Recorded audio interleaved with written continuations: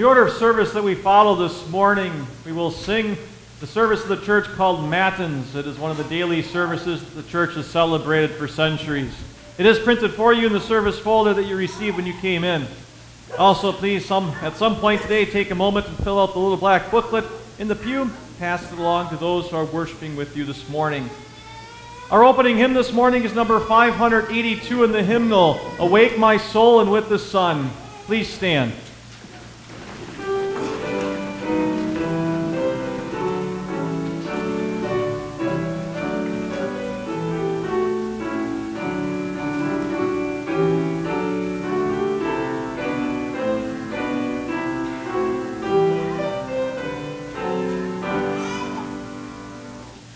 Awake my soul and with the sun, your daily stage of duty run.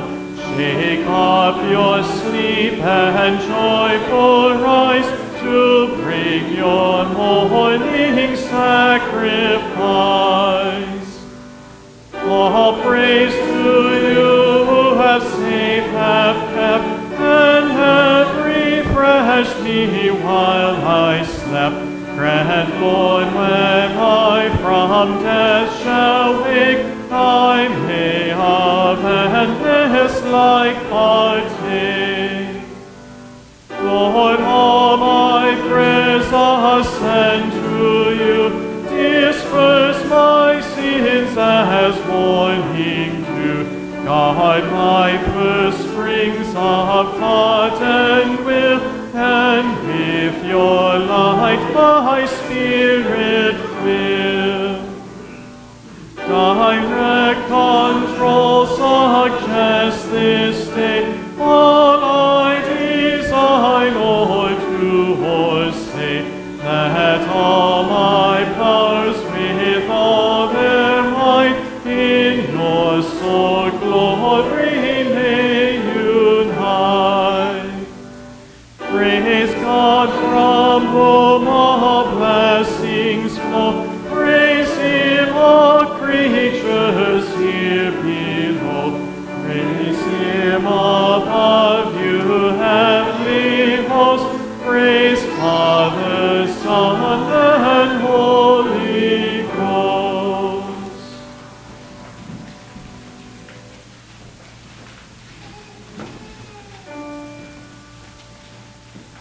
O Lord, open my lips, and my mouth shall declare your praise.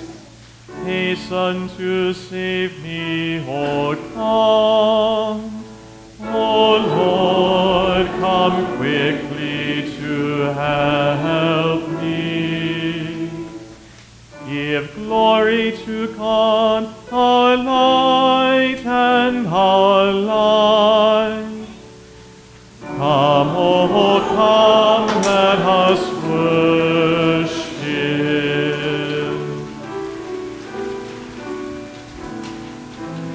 Come, O come, let us sing to the Lord. Let us shout with joy to our saving rock. Come, enter in with our songs of praise.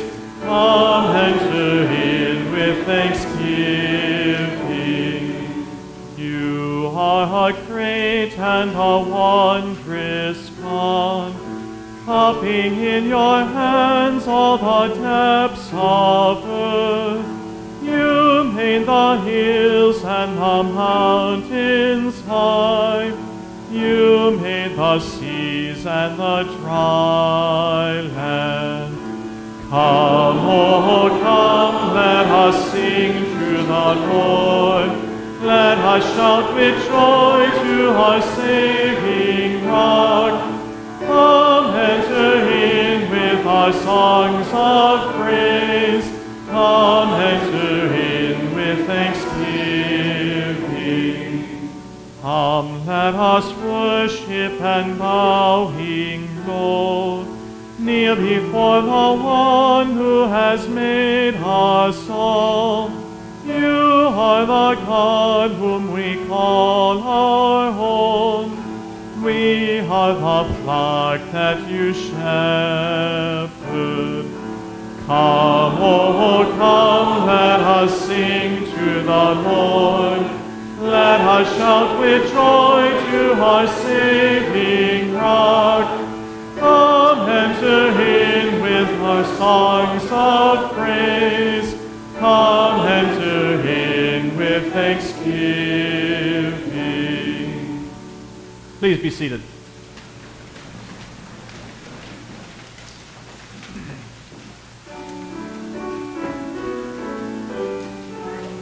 In the morning I will sing glad songs to you. I will sing glad songs of praise to you. I will sing glad songs of praise to you.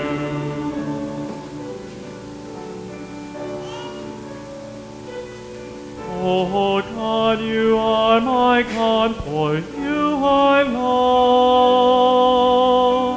For you my soul is thirsty, my body pines for you. Like a dry, weary land without water, so I gaze on you in the sanctuary to see your strength and your glory.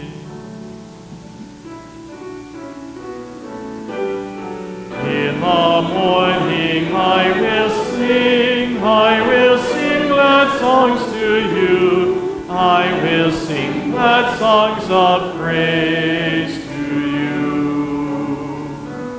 I will sing glad songs of praise to you.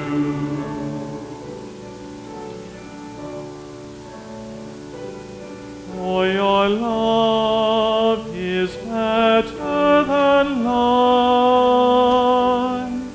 My lips will speak your praise, so I will bless you all my life. In your name I will lift up my hands. My soul shall be filled as with a banquet. My mouth shall praise you with joy.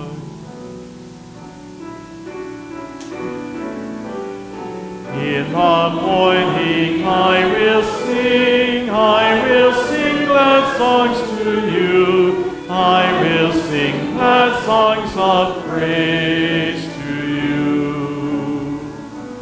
I will sing glad songs of praise to you.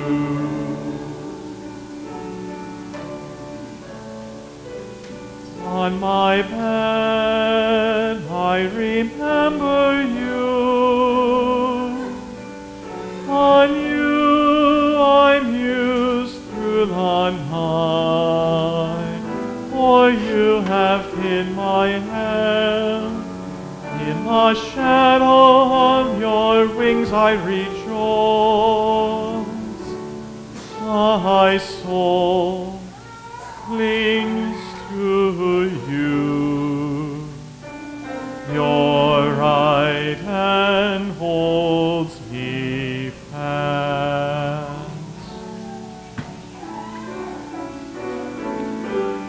In the morning I will sing glad songs to you. I will sing glad songs of praise to you. I will sing glad songs of praise to you.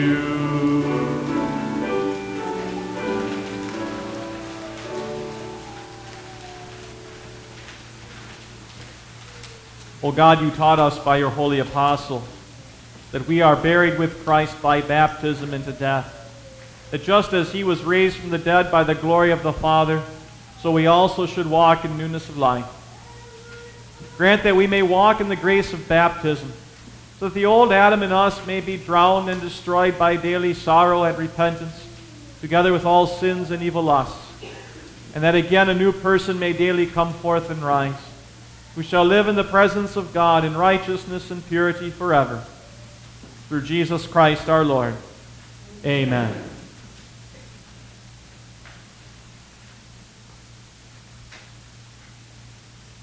The first lesson this morning is written for us in the prophet Amos chapter 7.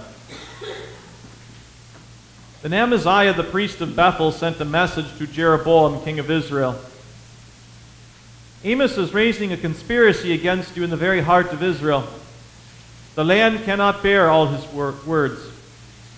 For this is what Amos is saying. Jeroboam will die by the sword, and Israel will surely go into exile, away from their native land. And Amaziah said to Amos, Get out, you seer. Go back to the land of Judah. Earn your bread there and do your prophesying there.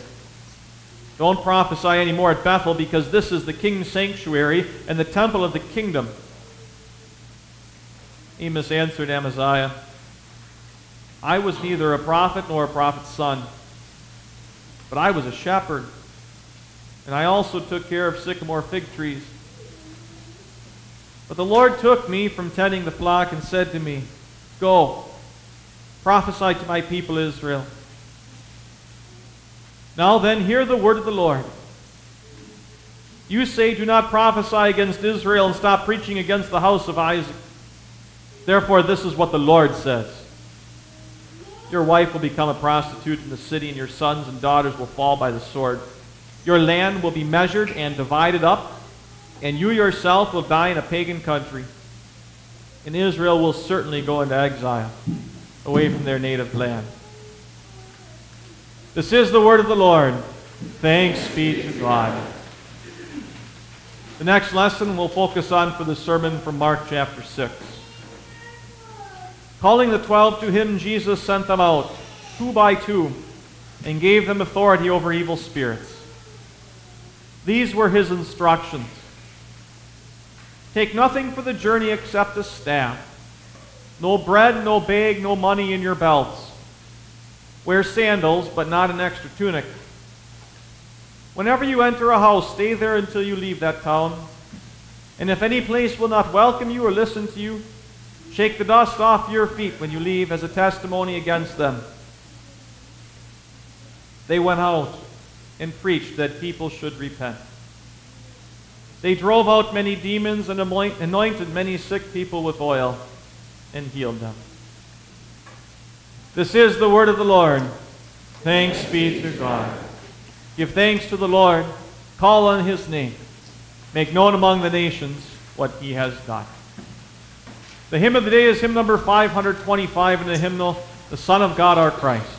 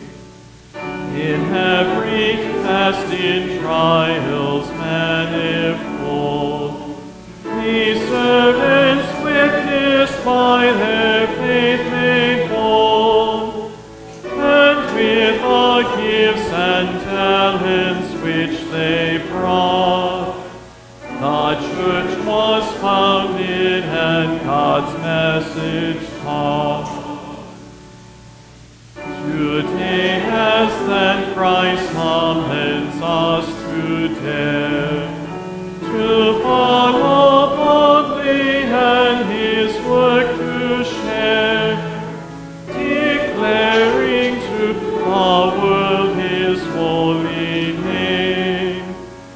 and showing mercy to the sick and lame.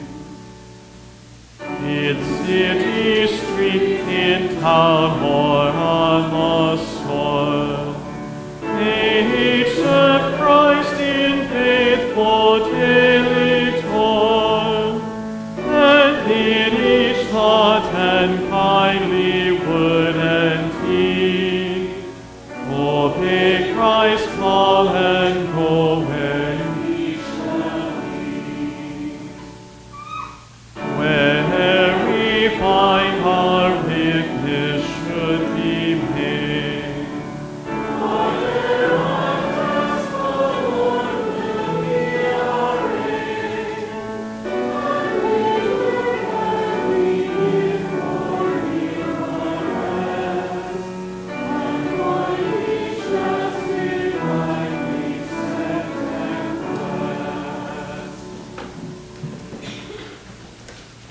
may the words that I speak, blessed Lord, and all the thoughts of our hearts and our minds be pleasing in your sight, our rock and our redeemer. Amen. Albert Einstein is said to have defined insanity as doing the same thing over and over and over again, expecting a different result. Certainly not a clinical definition of insanity, but practical, as we know it played out so well in our own lives. And now you're beginning to think maybe pastor's insane, because that's the exact same way he started the sermon last week. Have you ever told someone, children or somebody working for you, I've told you time and time and time again. I've told you once, I've told you 1,000 times. Our Lord has given His church one mission, one job to do. Go. Proclaim. Share the message of salvation.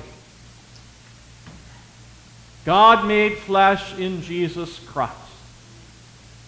Christ has lived. Christ has died.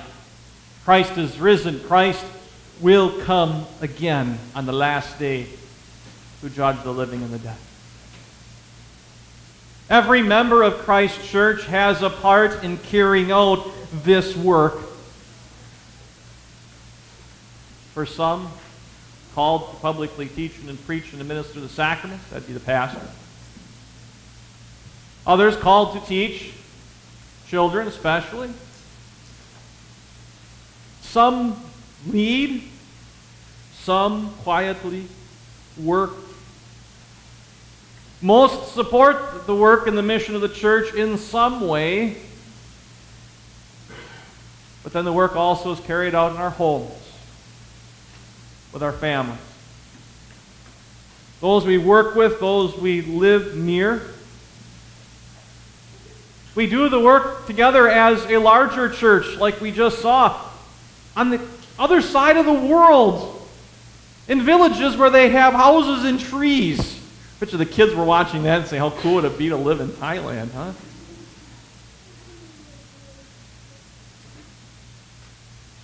We know that we all have a part in the church's work. Not a single one of us can say it's somebody else's job, or somebody else will do it so that I don't have to do it. So we get to hear pretty much the same thing we talked about last week. And it's not insanity to focus again on the work that Christ has given to His church. It is the reality for His church and for you who are members of the church. We need to hear it again because we need to be pushed to do the work. Our sinful priorities must be exposed. Our excuses need to be shown for what they are, and our reluctance changed into confidence. So it's time to go. Go out as we do Jesus' work. It's important to remember what happened in the gospel lesson last week. Jesus was in his own hometown of Nazareth, and he had just been rejected by those who knew him best, by those who you think would accept him, his family, his friends, those he grew up with. And it's almost as if they are walking the road out of Nazareth, Jesus leading his disciples, and not far out of town, Jesus just stops, and he turns around to his disciples and says, "Now it's your turn." Turn for what? To do what Jesus had been doing? Absolutely. To have happened to them what just happened to him? Certainly. Now, last week we focused more on the challenges that we face as we carry out Jesus' work. Today we have the opportunity to focus on the positive side of doing that. Because we easily can sit and lament at how difficult the work is going to be because of how our society has fallen so far. Or we can look at the situation in which the church now works and see the grand opportunity. Then we see the disciples as Jesus sends them out. And they go, and they went out and preached that people should repent. We understand that our work that Christ has given the church is so necessary. It is absolutely urgent. And we must share in this urgency that Christ has, and his disciples go and do their work. Because nothing's changed from then till now. Everybody's still a sinner. Before birth, already steeped in that sinful nature, doomed for the fires of hell. Everyone. The reality of that sin is seen so clearly not only in our own lives, but turn on the news. I haven't been doing that much lately, but what do you see? Violence, pedophiles, bullying, mass murders, domestic terror. It's all around. Not long ago I saw a bumper sticker that said, "Hate is a learned behavior." But that's also a part of the urgency that we have. That's somebody trying to cop out of the responsibility of their own sin and blame somebody else. Our work is urgent because we know what's at stake. The message of repentance, that we must deal with sin for exactly what it is. There is urgency in our work because we have a message that all need to hear if they are to be saved from hell.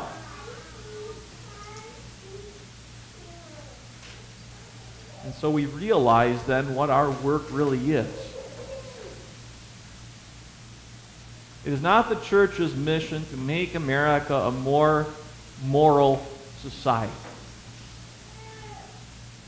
It is the work of the church to reveal sin for what it is, to bring the forgiveness of sins to people. Our work is urgent. We understand how serious it is, that it's just not a matter of life or death, but it is a matter of heaven or hell. There are no gray areas. There is no in-between. This is the work that we have. Maybe we don't see that urgency so much. Because as we look at the people alongside of us, we see people just like us, right?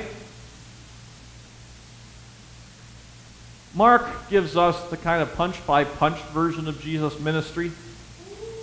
In Matthew's account of this same sending out of the 12 disciples, we have the opportunity to look through Jesus' eyes. The disciples were just like us. They looked and, oh, hey, there's Joe. And Joe was Joe. But as Jesus looked at the crowds of people, he saw their hearts. He saw that they were spiritually lost, that they were spiritually helpless, that they were spiritually terrorized. Jesus could see this, and he tells his disciples, and he tells this to us, so that we share the urgency. We don't just look at the people around us and see people, but we see souls who need to be saved. But now what if Jesus would come and stand in our midst, or in our homes, and say to us, I've given you one thing to do, and I've repeated this over and over and over again. And then what would he see? Would he see such urgency? Or would he see us behave like children who sit on the couch and think, well, I'll get to it when I feel like getting to it? Will he see a congregation making every effort to make connections in its community? Will he see the work of the church being fully supported? Will he see an utter reliance on the Word and on the sacraments, or will he see a church that has turned to a bunch of other stuff to carry out its work better? Would he see confidence in the great things that God's people can do? Would he see self-righteousness that hears, I've done my part, it's time for somebody else to do theirs? Or laziness that says, I punched in Sunday morning, somebody else can do the rest?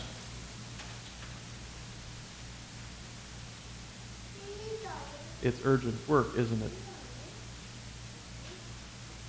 We know how urgent it is. And we know where the work of Christ must begin. It must begin right at home in our hearts. They went and preached that people should repent. And so must we. For laziness, lack of commitment.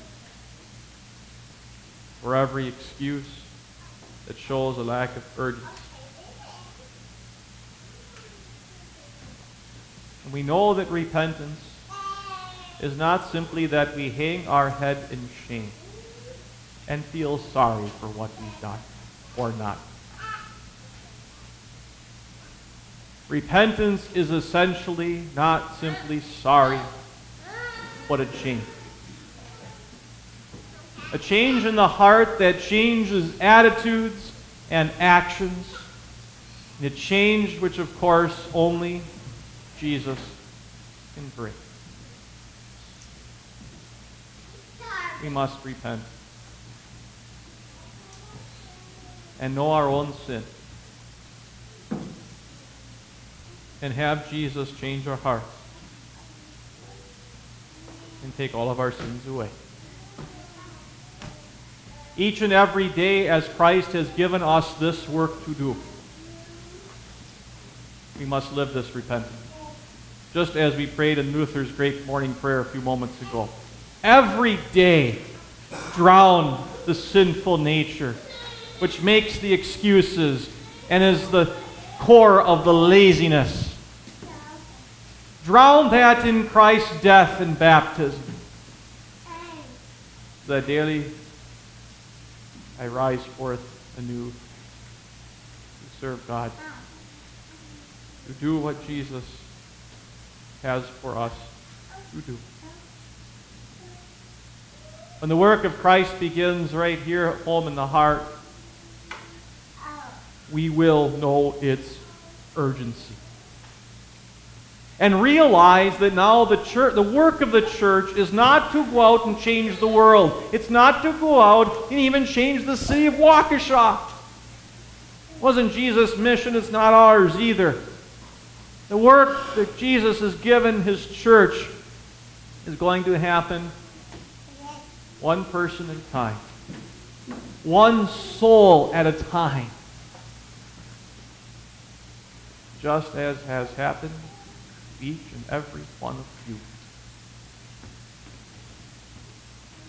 And now hasn't the work that Jesus has given us become so much simpler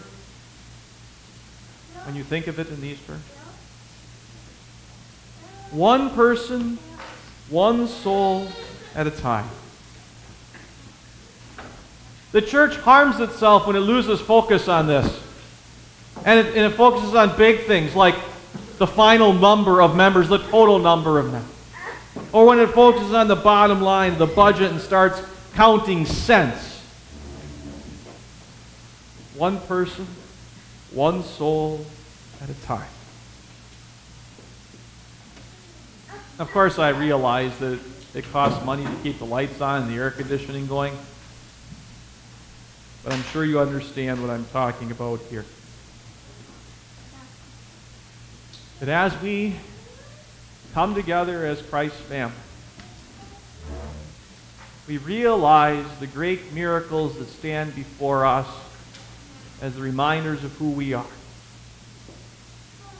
Instead of worrying about how many total members we have, there in front of you is where you were made a child of God. All your sins were washed away. There is where members are joined to the body of Christ. Who cares how many? We're worried about dollars and cents. We fail to see the great things that God has placed upon our hands and upon our lips in his body and blood. He takes all of our sins away. All the worries and the frustrations as we carry out his work are all taken away when we realize the great thing that Jesus has done for us. Is look at what he said to his disciples. Realize what you have. And don't take any money. Don't take extra clothes. Wear some shoes. Don't take the air mattress either. Don't look in your triptych to see where the next McDonald's is. Just go. I promise to give you everything you need. It's time for us to get out and go and do the work. And rely on this promise of Jesus. That he will give us everything, and I mean absolutely everything we need to carry out his work. So I can say, well, I don't know anybody that needs to hear about Jesus, and guess what? God will make sure that you know someone who needs to hear about Jesus. Or I might say, I don't know what to say, and God answers that by saying, I will give you what to say. I might say, well, I can't do what that person is doing. And either the Lord will give you the ability to do it, or he will give you something you can do that that person can't. He will give you everything you need to do what he has commanded us to do. When the church becomes frustrated in carrying out its work, right here's the problem.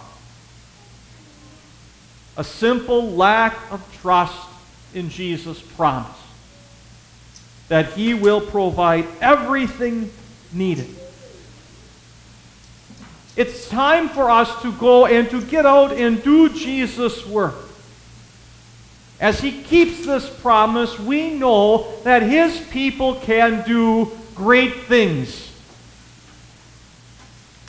His people can make connections in the community that weren't there before. Build bridges rather than burn them. His people are little children who in faith put quarters into the collection plate. And people who place much, much more. His church is able to encourage young people who say, maybe I can be a pastor or teacher.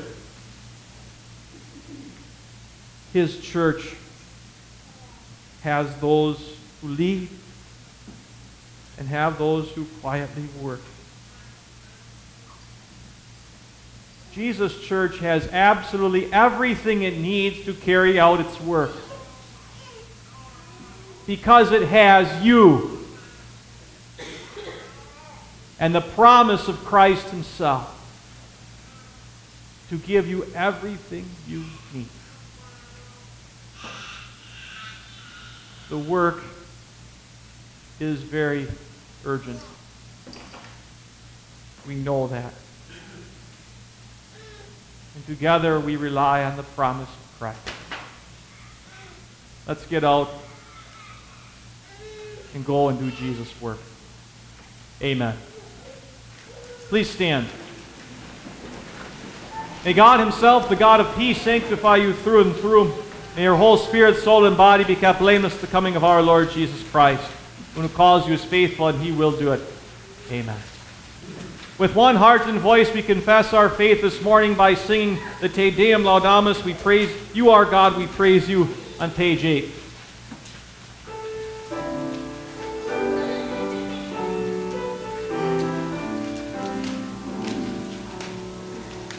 You are God, we praise you. You are Lord, we acclaim you. To you, O Father holy, all creation offers praise. With the angels in heaven, we praise you, we praise you. With the cherubim and seraphim, we praise you, we praise you. With apostles and prophets, we praise you, we praise you. With the martyrs and your holy church, we sing in endless praise. You are God, we praise you. You are Lord, we acclaim you. To you, O Father holy, all creation offers praise.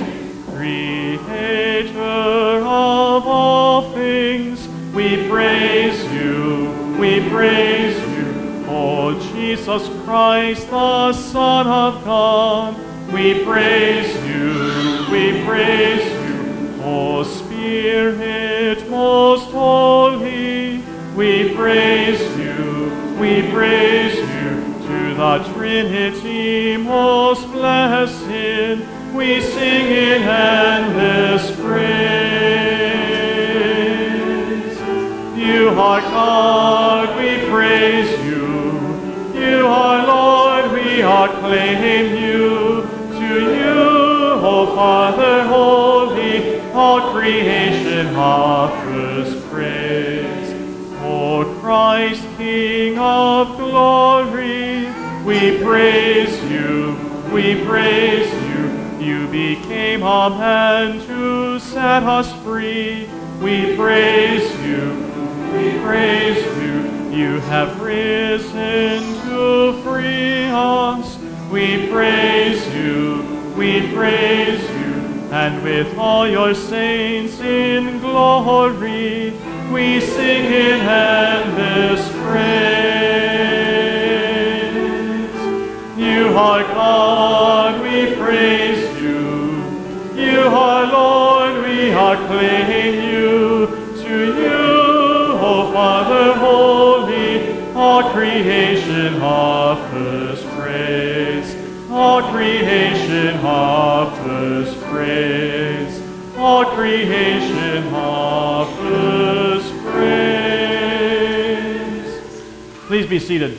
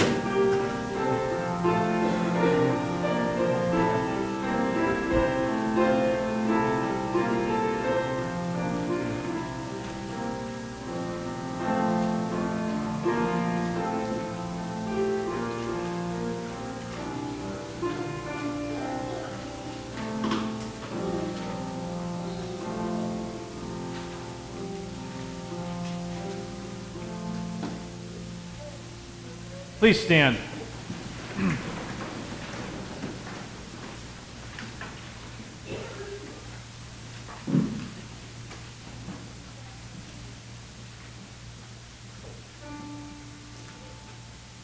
In the morning, O Lord, I call to you. Be merciful to me and hear my prayer. Lord, have mercy. Christ, have mercy. Lord, have mercy. Our Father, who art in heaven, hallowed be thy name. Thy kingdom come, thy will be done on earth as it is in heaven. Give us this day our daily bread, and forgive us our trespasses, as we forgive those who trespass against us. And lead us not into temptation, but deliver us from evil. For thine is the kingdom, and the power, and the glory, forever and ever. Amen. Almighty God, we thank you for planting in us the seed of your word. By your Holy Spirit, help us to receive it with joy and to bring forth fruits in faith and hope and love. Through your Son, Jesus Christ our Lord, who lives and reigns with you in the Holy Spirit, one God, now and forever. Amen. Almighty God, you are a very present help in time of trouble. Let not the heart of your people fail when fear comes, but sustain and comfort them. We come before your mercy for the families of the 4 Marines and 1 sailor who have perished in the act of terrorism this past week. Heal the hurting and wounded. Console those who mourn the loss of their loved ones. Protect the innocent and the helpless, and deliver those who are still in harm's way from all evil. Gracious God and Father, your Son, Jesus Christ, came to bring us heavenly peace. Yet violence, conflict, and rage still raise their ugly heads among us. Bring restoration of calm and security to the survivors and all those in the neighborhood. Heal the wounds that have been inflicted. Preserve peace. Open your fatherly heart and bountiful hand to help all in need. Grant that we all may live together in unity and peace, and that all hatred and ill will be remembered no more. Give us the peace that the world cannot give us, and grant us grace that, delivered from all conflict and strife, we may live in harmony and safety.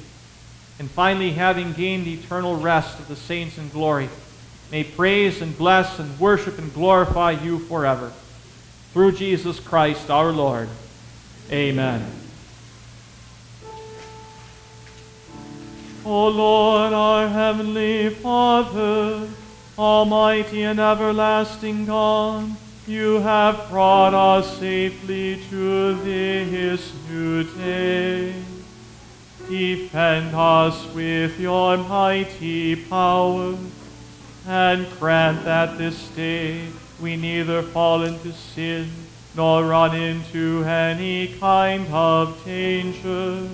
And in all we do, direct us to what is right in your sight. Through Jesus Christ, your Son, our Lord. Amen.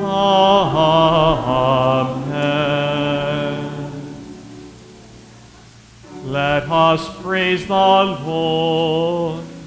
Thanks be to God. The Lord bless and keep you. Amen. The Lord's face ever shine upon you. Amen. The Lord grant you peace for all your days. Amen.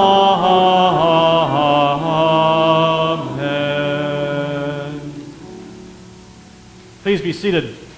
We sing hymn number 293. God's Word is our great heritage.